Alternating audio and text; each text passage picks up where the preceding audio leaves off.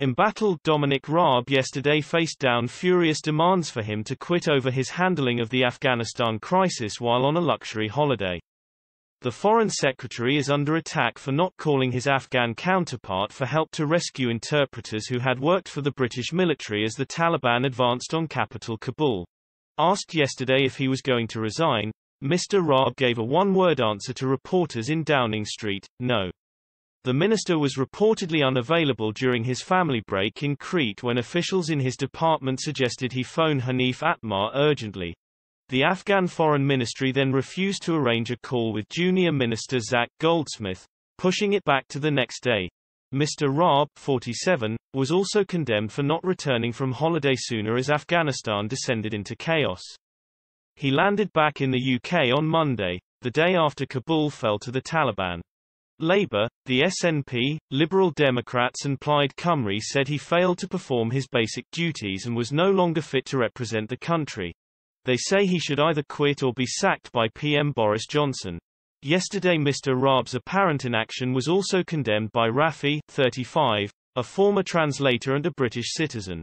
He said, "If he didn't make the call, I'm shocked. How could somebody do something like that in this chaotic situation? The interpreters and their families could be killed at any time." Labour leader Sir Keir Starmer said, "Who wouldn't make a phone call if they were told it could save somebody's life?" Shadow Foreign Secretary Lisa Nandy accused Mr. Raab of yet another catastrophic failure of judgment. She said, "If Dominic Raab doesn't have the decency to resign, the Prime Minister must show a shred of leadership and sack him." Ms. Nandy's views were echoed by Liberal Democrat Foreign Affairs spokeswoman Layla Moran, who said, "Dominic Raab must resign today. Right now, there are interpreters across Afghanistan who are surrounded by the Taliban and fearing the worst.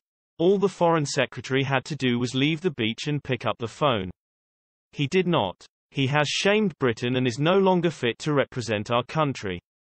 Mr. Raab, who was said to be staying at the exclusive Amarans Hotel on the Greek island, insisted that while he was away he had been directing his team and engaging with international partners. The five-star venue describes itself as a boutique resort which is styled after the sprawling palaces of the Minoan kings and Venetian nobles who once ruled Crete and offers the easy elegance of true European luxury. With a meeting of G7 leaders penciled in for next week, Mr. Raab spent yesterday afternoon talking to his opposite numbers in the group to discuss the Afghan crisis and international cooperation. Since his return to London, he has been spearheading a diplomatic blitz to encourage allies to match the UK's commitment to take in Afghan refugees.